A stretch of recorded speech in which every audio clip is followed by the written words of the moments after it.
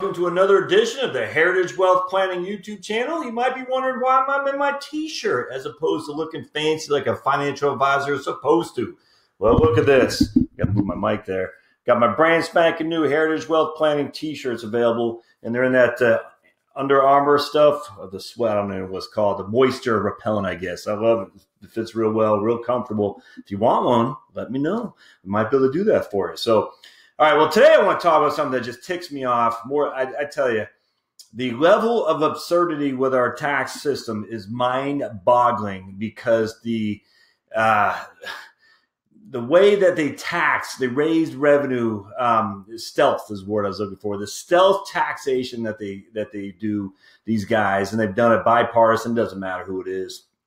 I'm just going to share with you how Medicare recipients, widows, and I just focus on widows because I'm just going to show you exactly what I'm talking about.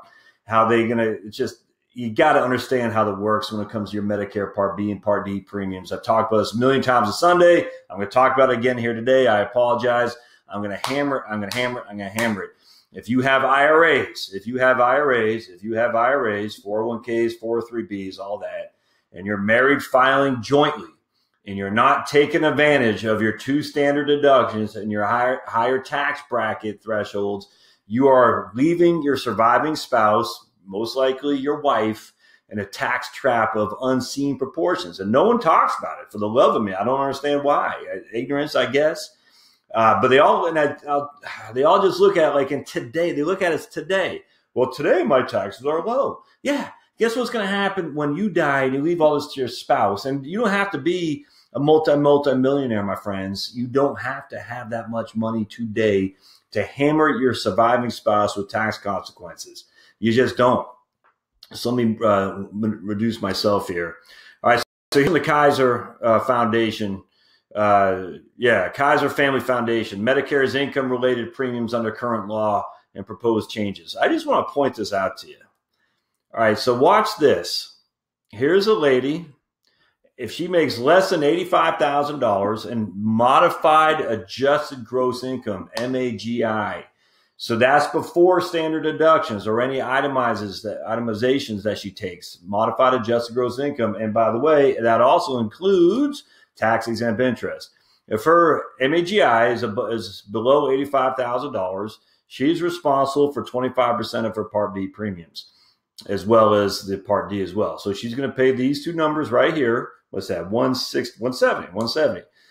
The minute she goes above $85,000, $85,001, she's responsible for 35%. The minute she goes above 107, she's responsible for 50%. And see the difference, a complete doubling of the amount. She was paying 170, now she's paying 340. If she goes above 160, and I'm not even focused on this so much. I'm focused on right here because it's such a small, narrow threshold to go from $79,999 to 108 or $107,000 to have your premiums double. All right, so how do we get this? Why do I focus on this so much? Because just like everything else, when it comes to Social Security and Medicare, these numbers were not threshold. They were not indexed for inflation. Now, that is because of ACA, the Affordable Care Act that Obama signed. And I don't like the ACA, and neither should you. The idea that we're going to ruin healthcare for the vast majority of people to help the people who truly need it boggles the mind, when we could have easily just financed those people who need it and leave everybody else alone to get their doctors to have their premiums reduced. It does make me mad because it's the system's completely broken. And the more level of government ineptitude they add on it, the more it gets broken even further. So the Affordable Care Act, what it did is it did not allow these income levels to be indexed for inflation. They had a 10-year sunset period like they all do, which is going to expire theoretically in 2020. It remains to be seen if that happens. When they passed the bipartisan budget just about 2 months ago, they did not change they're going to allow this to be back to index for inflation, thank goodness, as it was originally when Bush signed it. So we're going to get rid of that threshold. But again, it's going to be index inflation starting in this year. It wasn't index for inflation for the previous 10. So basically, you've had 10 years of accumulating assets based on 2003 law which means you're paying taxes on your assets today for a law that was passed in 2003 that initially was indexed for inflation, but then under the ACA, they stopped that. They did not index it for inflation. That's still tax on middle-class people. No other way around that. And again, I talked about Social Security. Reagan did the same thing as Social Security, as did Clinton. So it's bipartisan, no other way around that. But the ACA is a big thorn in my side here today because they deliberately did not index the thresholds for inflation. So you have a widow who's making $85,001 and modified adjusted gross income. And she's making $85,001 in 2008, I guess, or 9 is when it went into law. The ACA went into law 2009, 10. 2010, that's right, 2010, the ACA went into law. So she's making $85,000 in 2010. She's making $85,000 in 2020. She is subject to a significant increase on her Medicare Part B and Part D. Yet the ACA is supposed to help people who are in need. And yet you're going to tell me a widow who lives in New Jersey who has to take mass amount of required distributions to pay her property taxes on top of the income taxes that she pays. Why should she pay the penalty for everybody else who doesn't have health insurance? That's not fair. Absolutely. And I'm not saying the tax code's fair. But what the Republicans did, and as much as the Republicans are supposed to be against the rich, now if you break a certain threshold over here, you're going to be paying 100% of your Medicare Part B. 100%.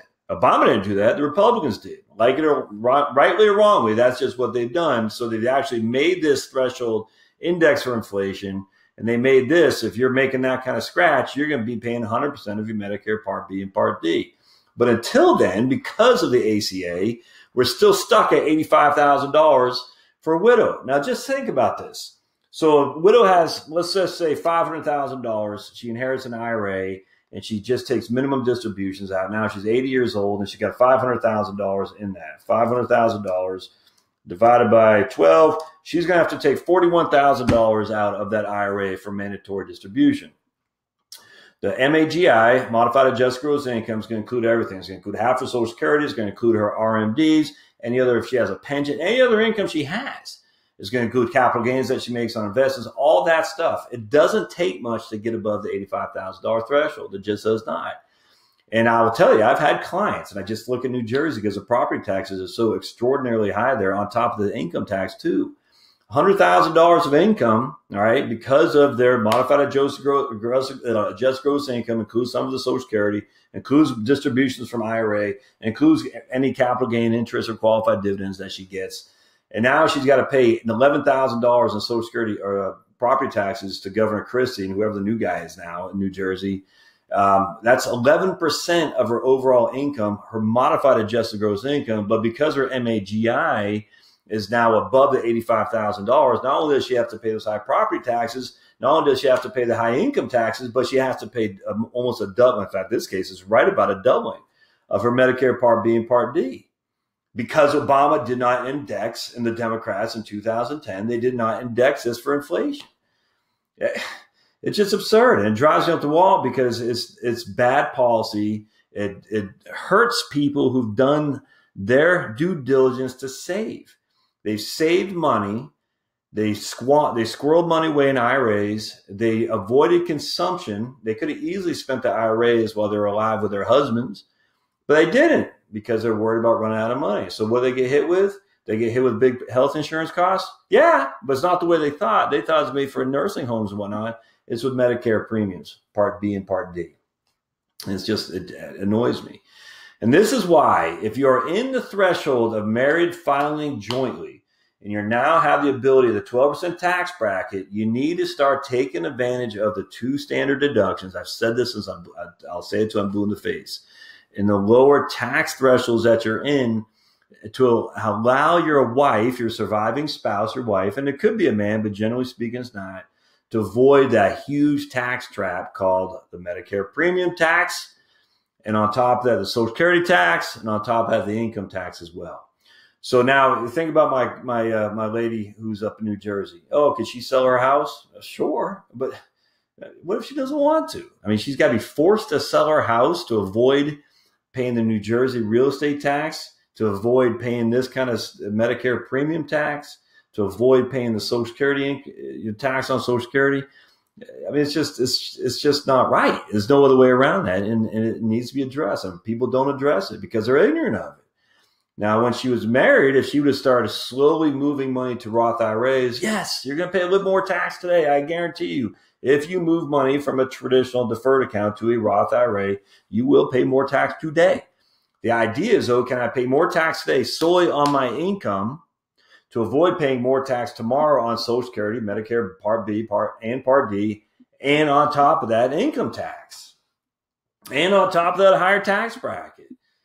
The answer is yes, you should. Start taking advantage of moving the money to your Roth IRA in order to get it out of the IRA so you don't get walloped when you're a surviving spouse. It's just horrific. So let's see if there's anything else in this Kaiser thing I want to talk about. Part B, standard premium. So I'm just going to read it to you. Income right here.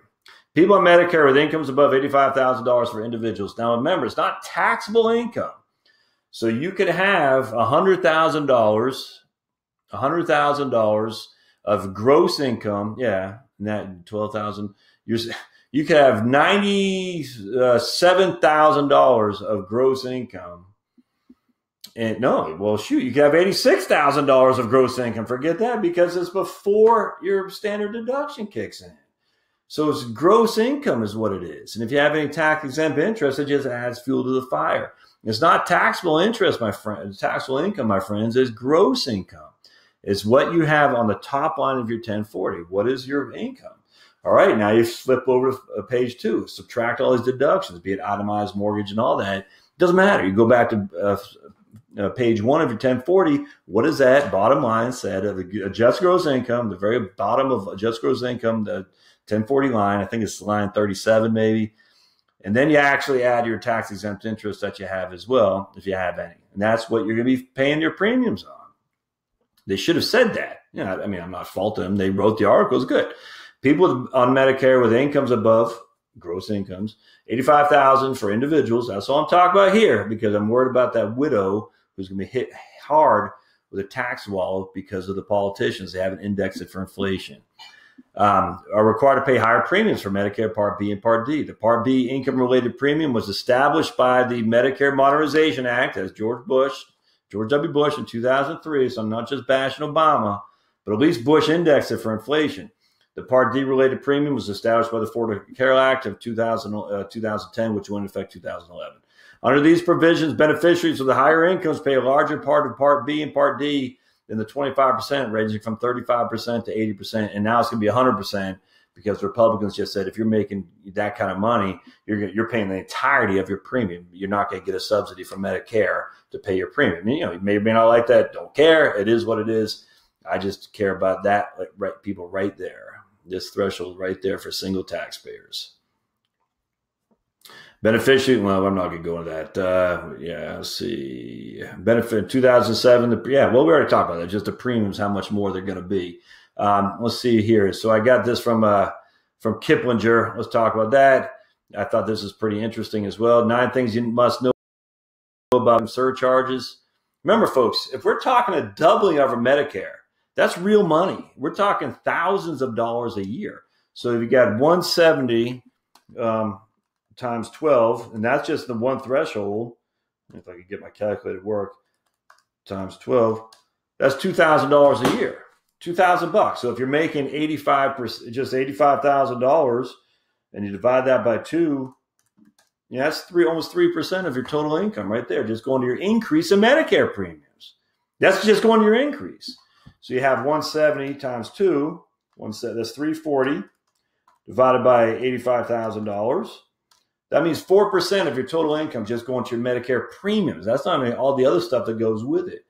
So the minute you break 85,000 or 107, I think it was, 107 to get in the second highest, basically where you double your premiums. The minute you break 107, 4% of your income, roughly 3 or 4%, is going to your Medicare premiums.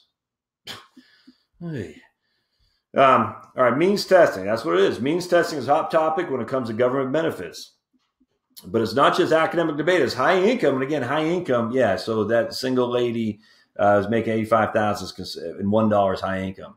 Already paying higher premiums. In reality, requiring wealthier people to pay more can get a bit messy. And I just love how they say wealthier people. And I love it if you look at the Medicare website, they say only 5% of the people do pay that. Well, yeah, guess what? It's going to be more and more and more as we don't index it for inflation for sure. That's just a fact. So it might only be 5% this year. It's going to be 8%, 9%, 10% next year. And I will tell you right now, if you think that just because it's going to be indexed for inflation come the new Congress come what they just passed with Trump in 2018, in 2020, there could be a new Congress. In 2020, there could be a new president. Obama got through without indexing it for inflation with Democrats running the roost. It could easily happen again in 2020, where the higher income people, it only affects 10% of the population. All right, well, again, those are the 10% who squirreled their money away, who avoided consuming so that way they could live easier in retirement. And yet we're going to punish those people by not indexing their Medicare premium surcharge on top of that Social Security. Remember, Social Security, if you're single, you pay tax on your Social Security if you have all of a just gross income of about $25,000. And it's just crazy. And that hasn't changed since 1983. All right, so I want to let's see, is there anything else I want to hear? We talked about the four. Yeah. How long is IRMA is what they called it. That's a Bush thing.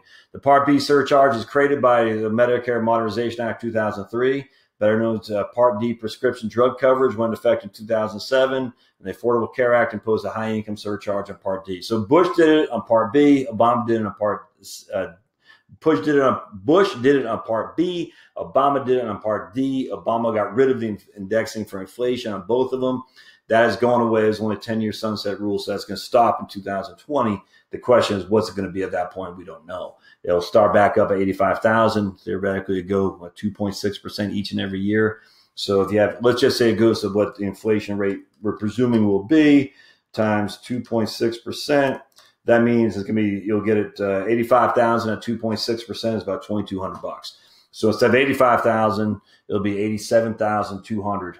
All right, so not a big jump, especially if your portfolio is giving you 5 or 6% a year deferred.